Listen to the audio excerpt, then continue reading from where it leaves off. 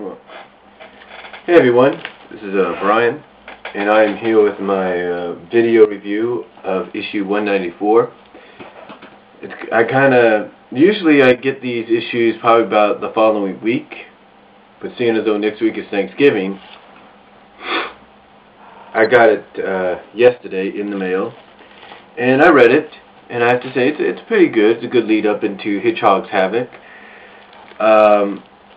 To be quite honest, the story was all right. I mean, what we saw in the first few pages, and obviously gave us a good appetite for what we read the rest of the way. The situation with Fiona, well, I think a lot of people are talking about that. I mean, when you consider the situation right here, if you can look at it, this page right here, where she talks about every time she trusts somebody she gets burned, so now she's just looking out for herself. Well, the truth is, I think there's more to that than meets the eye. I think when she mentions her parents, I think something happened there when she was probably a kid. It has caused her really not to trust anybody at all. I mean, I could be wrong or anything, but maybe her parents abandoned her and she got captured by Robotnik. I don't know. And then when she got older and then tried to trust other people, they did the same thing. They abandoned her, or they turned their back on her. And maybe that's why she's acting the way she is. And the whole situation with Scourge, when Sonic mentions the fact that, after she tells Sonic that she's not trusting or relying on anyone, and Sonic goes and tells her, well, except for Scourge, because you're fighting awfully hard for him, and then she has tears in her eyes and says, it's not like that. Something tells me it's not trust she has. Something tells me it's love she doesn't have a problem with. It's trust.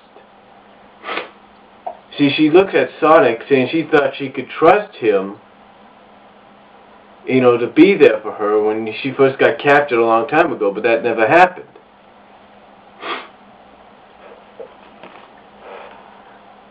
But anyway, like I'm saying, I think there's more to that Fiona situation, and possibly, as we go into the next couple of months, and possibly into Sonic Universe, we'll find out more about Fiona's past. I think it all goes back to her parents.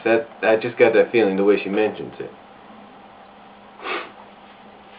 Now, as far as the situation goes with Sally, calling a truce on an alliance with Miles, we all have read the preview so far of 197, and the fact it's called Consequences, and that there's going to be a hearing for Sally. Again, Sally's going to be involved in the hearing to see if she's guilty of treason.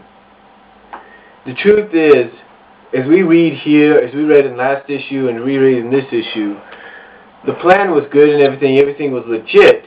However, she wasn't expecting Boomer, Alicia, Patch, and Miles to trick her.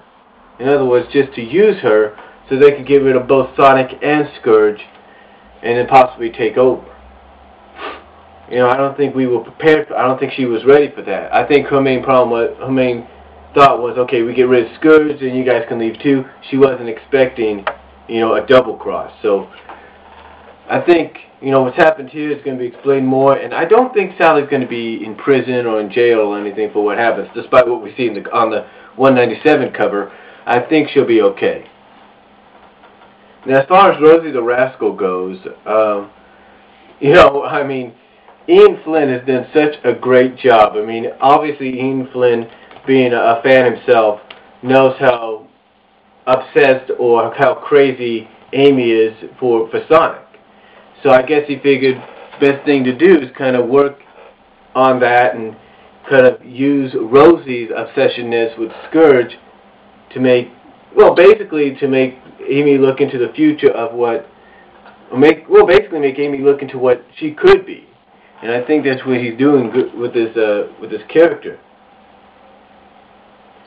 Because apparently Scourge doesn't want to have no part of her, because one, obviously she did have feelings and he rejected it, and instead of trying to keep pursuing him like Amy's trying to pursue Sonic. Instead, she ends up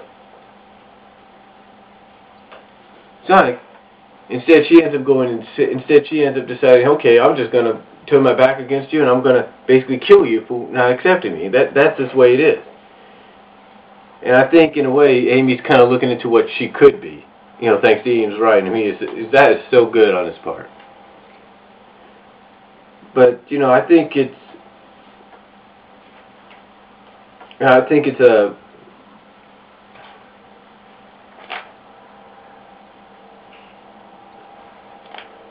good issue, you know, no doubt about it. And the story, like I said, is a good lead into Hedgehogs Havoc.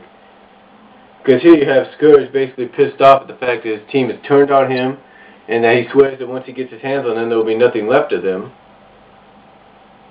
And then you see the worried look on Scourge's face, like, oh no, now I'm back in the presence of you-know-who. Apparently he knows how dangerous she is.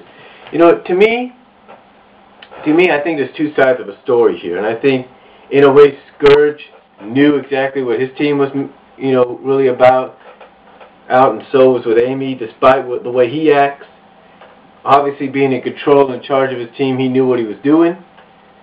And basically being away from this Rosie the Rascal was probably another thing he knew what he was doing about.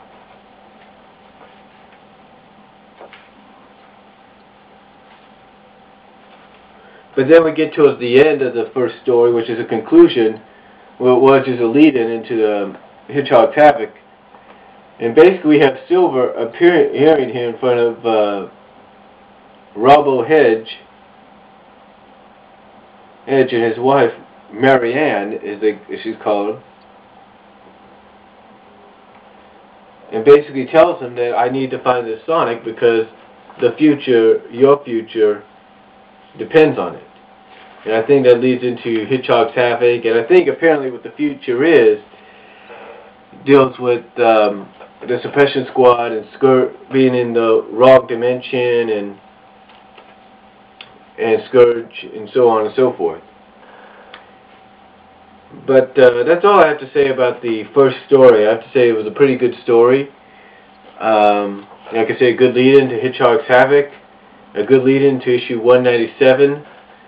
And I think Silver's going to probably be the one that deals with the Supression Squad, you know, very easily. I don't know why. And as far as the Zone Cop goes, I think he's the one that called for Silver's help, is what he did. I just got that feeling. But I will be back with a review on the side story of issue 194.